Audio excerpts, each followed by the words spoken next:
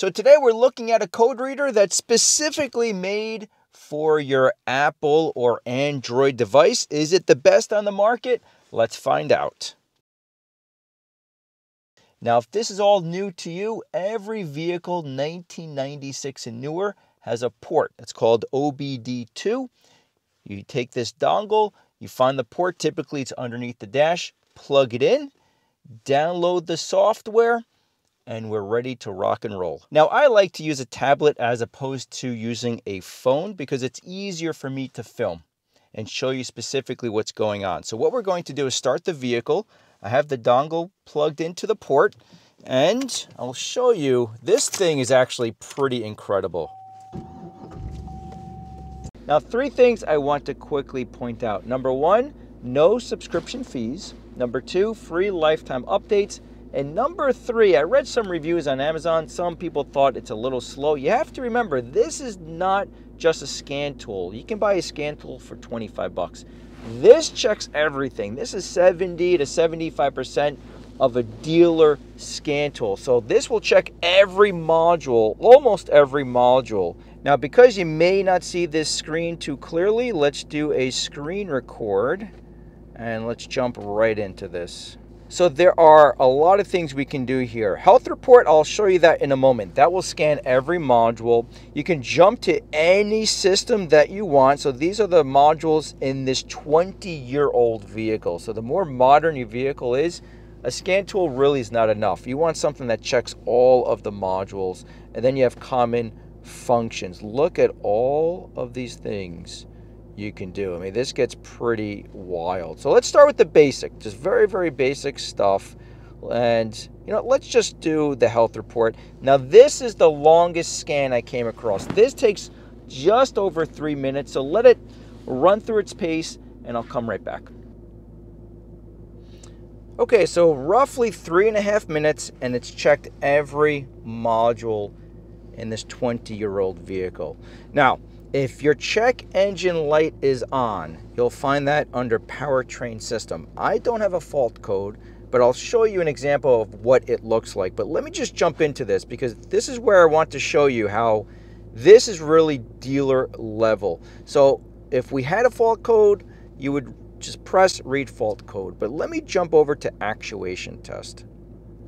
Engine output controls. Look at all of these things. Fan relays, this is pretty cool.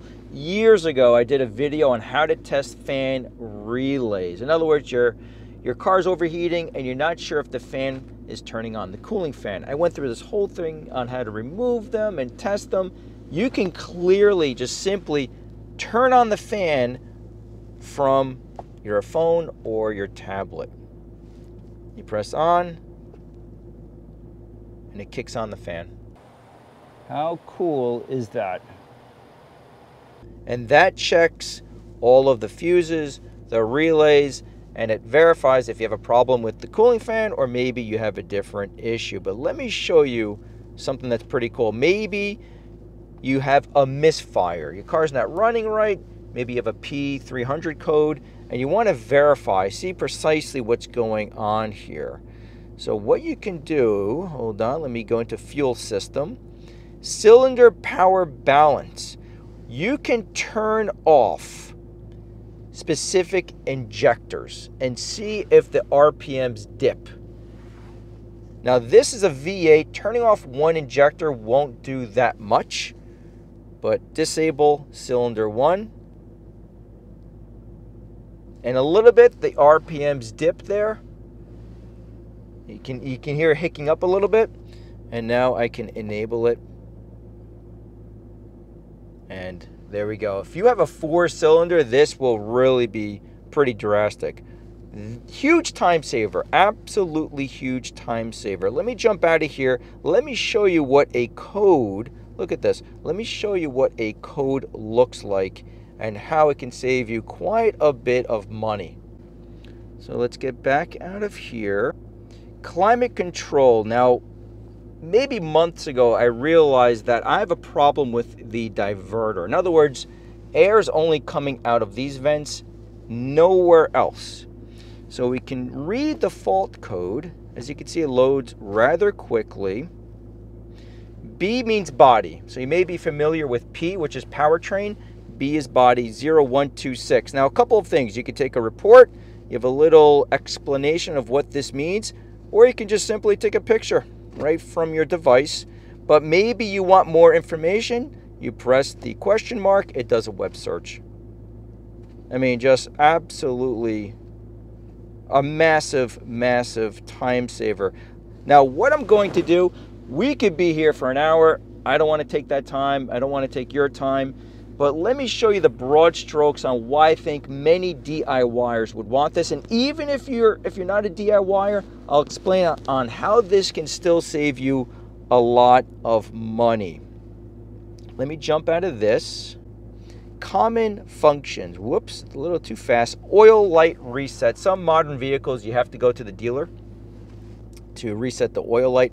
Brake pad replacement. This is interesting.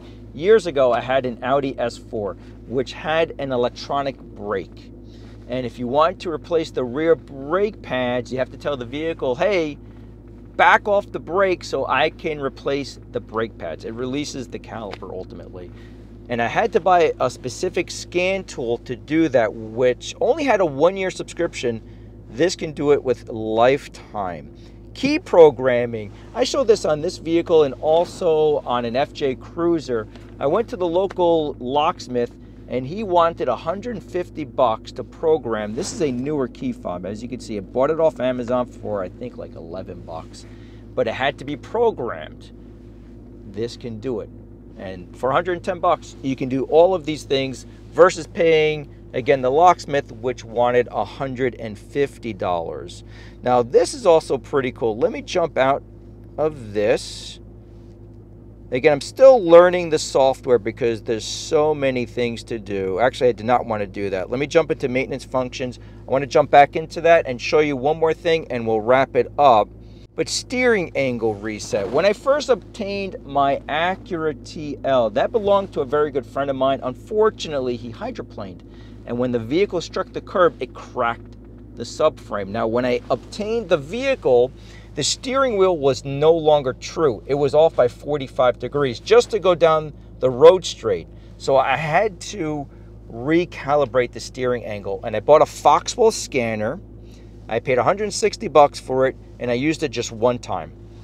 This can do a steering angle reset. Battery matching, again, going back to the Audi S4, if you have a Mercedes-Benz, some BMWs, you can't just replace the battery because you may damage the alternator and the brand new battery. So when you swap out the battery, you have to tell the vehicle's computer, hey, there's a brand new battery installed, and it updates the system. So again, this is where you start to see all of the functionality you can do with this. Now, let me jump back into, again, it takes a little bit to spool up. Let me jump back into this, and I want to share with you one more functionality, which is known as bidirectional control, very similar to the Misfire test. And then I'll give you what I think are the cons, and we'll wrap it up. So now we're back at the main menu, system selection. Let's say, for example, you're having an issue with your passenger side window. Is it a fuse problem, relay problem?